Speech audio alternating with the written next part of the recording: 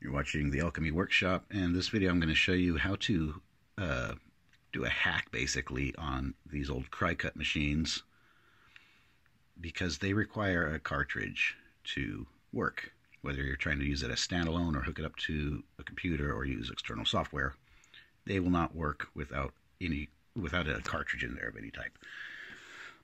They sell these little cartridges for it. Basically, it's just a chip that has different designs in it and like fonts. And I mean, for me, it's kind of useless. I'm not doing scrapbooking. I got this to be able to cut my own designs. That was my hope. And I got this like a year ago at a secondhand shop. It was $50 in the box still. And it had everything with it, the power supply, these little boards, these sticky boards, put paper on, whatever. And I went and set it up to use it, and it was like, oh, great, I need the cartridge. These are discontinued, and this company really seems to like to make things difficult. They don't sell the cartridges for them anymore. You can find them on eBay or Amazon used, and people have totally jacked up the prices because of that. And the cartridges for me are pretty much useless. I'd never use them. I ended up buying one just to see if I could get the machine to work, and just found the cheapest one. It was still like 20, 30 euro. And it is not the right size. It's for the newer models, so that was a waste. I kind of gave up on this thing, and luckily I just gave it a try again yesterday and figured it out. I saw a few videos showing this hack. So you're basically shorting out the circuit where you put the cartridge, and it fools it into thinking there's a cartridge there. It does come with a cartridge normally. This did not have it. It's called like the George and basic shapes. So yeah, I've got it plugged in, powered on. It shows the firmware. That's one thing. To use external software, you will have to do is update the firmware most likely. And it says insert cartridge. Use Gypsy, or I don't know why it's saying that, but you need to have any cartridge in there. So nothing works without a cartridge, standalone or with the computer. It's useless. Here's where the cartridge goes, and here's where I'm going to explain the hack. Now, just a quick commercial. If you like my channel and want to support it, check out my Etsy page. It's Alchemy Kitchen 777. I'll put the link below. I sell handmade stuff, so it's stuff I do, blacksmithing. I sell knives there, copper things, instruments. Take a look at it. Just launched a couple new t-shirt designs, which if you're here because of knife making or blacksmithing, you might like these. We have these in a big assortment of sizes and colors. So these are two designs, this Metallurgica stuff. And this is a drop ship thing, so I had a friend help me make the design. When you place the order, the company prints it on demand and ships it to you, and they just give me a cut out of it. But I would like to see some of these shirts get out there. I'm going to order one myself, actually. Hit like, hit subscribe, comment. That also helps my channel grow. And thanks for watching. Now back to the video. Just to make it a little bit simpler so we don't have to count as far, I'm going to count from right to left. But you'll see there are 10 slots with these metal connectors. 1, 2, 3, 4, 5. We just have to use 1 through 5. We actually want to just use 2, 3, and 5. So we have to connect those to short them out. I saw someone doing it. They cut out a piece of cardboard and just stuck that in there and put some foil. You see I did that. You cut it like a U shape. The foil does have to connect around the tops because it's got to make the circuit. I did that, and it worked the first try, and then I tried using some, I don't know, it stopped working all of a sudden.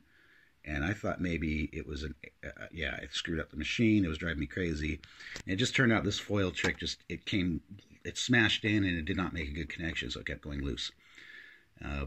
So what I just did now is I just cut some metal wire. You can use hair, paper clip, whatever, and put them in those same placements. So when I stick this in, I want to make sure they go in slot 2, 3, and 5. All right, so I'm going to go ahead and power this off. You can do it with it on, but these are kind of loose. I'll probably improve this a bit. You can use cardboard. I saw someone suggest using like an old credit card, which probably would work a little bit better. I'm going to pause the camera so I don't have to do this one-handed, but I'm just going to get that in there and make sure those 3 pins are going into slots 2, 3, and 5 from right to left. All right, I actually just took the wire out of where it was taped, just so you can see a better idea. I just, it's got to be connected at the top. And I put the cardboard in anyways just to hold it in place, and let's see if I can get in there. You see slots 2, 3, and 5 have wire under it, and the little tabs are pushed back. One video said it's not necessary to put the foil or connecting on the back side of the cardboard, so the cardboard just kind of holds it in place. And I don't know if it'll still work if you're making contact on both sides. So I just kind of played it safe. One disclaimer is I saw a lot of people saying, oh great, it works, and a few people saying it screwed up their machine, that after they did that it wouldn't read other cartridges. If you already have cartridges, I don't know why you'd bother to do this. So, I don't know, strange. So, keep that in mind. If you're borrowing your wife's machine or something, you might screw it up. But it worked fine for me. We'll power it on just so you can see.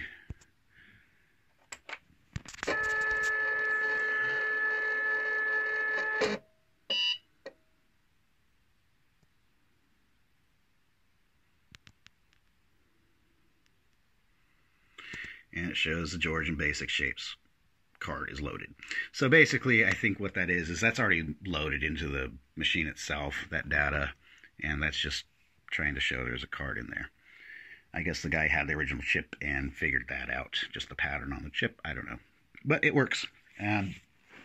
This will work as standalone with these, whatever. I mean, normally the cartridges come with an actual keypad you put over these buttons because it'll change for what card you have in there.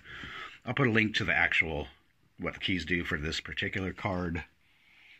I probably will never use it this way. What I'm doing is I'm hooking it up to my computer and using a program called SHARPEN 2. To get it to work with the machine, you'll have to do a firmware upgrade, most likely. And that can be done with Cricut Design Studio software. It's pretty simple, just follow the steps. And then you can get it to the firmware updated so it'll read the software.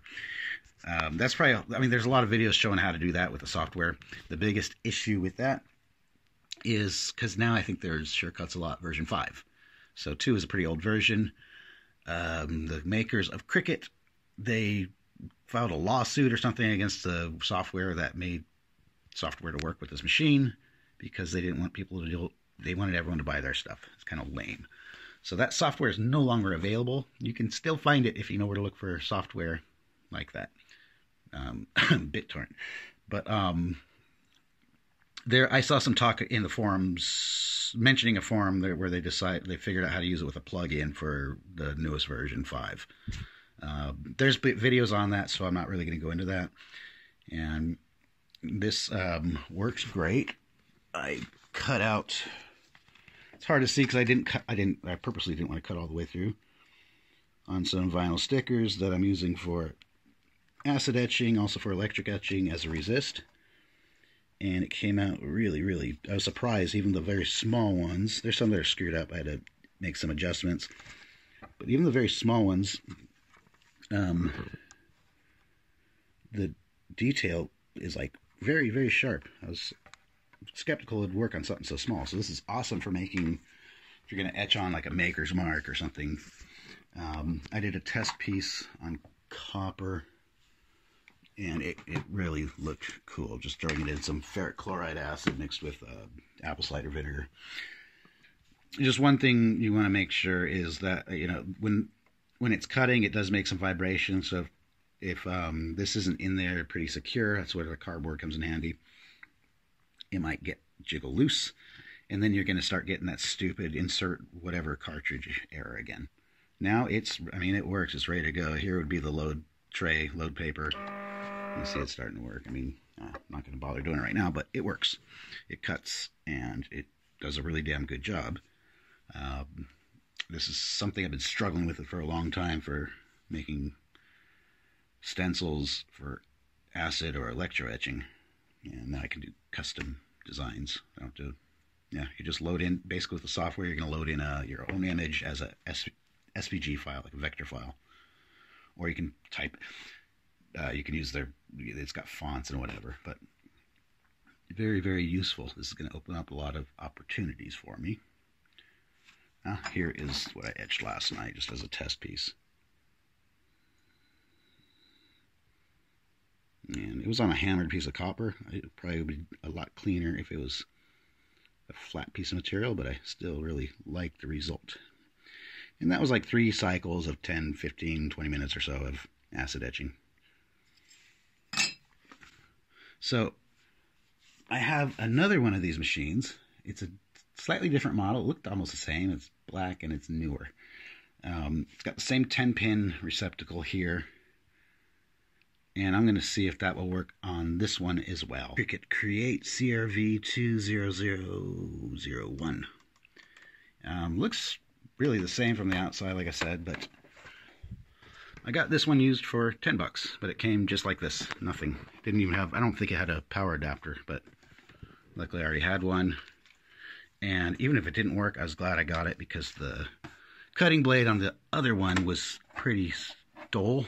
I'm going to see if I can sharpen it, but I was able to switch it out with this one. I'll maybe do another video on that. And I'm going to try to sharpen this one. So they're interchangeable, and when I put the different cutting blade in, it worked like a charm. Before that, it was tearing the material or not cutting all the way through. So the cutting blades do get dirty or they do get dull, and they have to be replaced. And that's another thing they like to charge a lot for. So I'm going to see if I can sharpen the spare one. Same thing here, we got that 10-pin connector. This is pretty dirty and dusty, but has been sitting in the hallway for a while. And I'm going to try the same exact thing. And plugged in, you're going to see, okay, yeah, the display on this is a lot nicer. More buttons and stuff.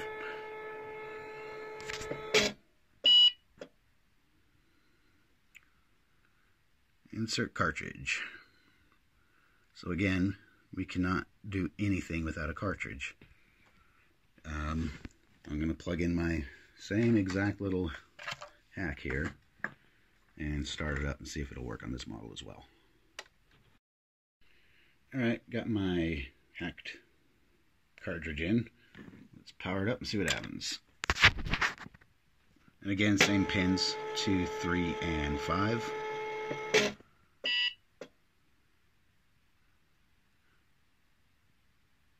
And we have success. Works on this version too, this model. Yep, that's just a load and unload for these stupid little trays, or like these sticky trays you put your paper on, and put it right there and load. So it works. And here's a tip. I'm using this vinyl. It's a brand from the same company. I just happened to find there's a roll. And when you try to stick it on here and run it through, I was finding, I thought there was something wrong with the machine at first. I don't know if you can see it in here, but you see like that area here, it was cutting way, way off, and it kept screwing it up more and more on some smaller samples I tried, like there. Really inconsistent. And it basically, this stuff is like a sticky surface, and it still was moving it, causing those problems. What I found is you don't need these stupid trays if you're cutting vinyl. Just put the vinyl directly in, feed it like normal, and it will cut just fine. The settings I found to work ideal for this were 3, 3, 3.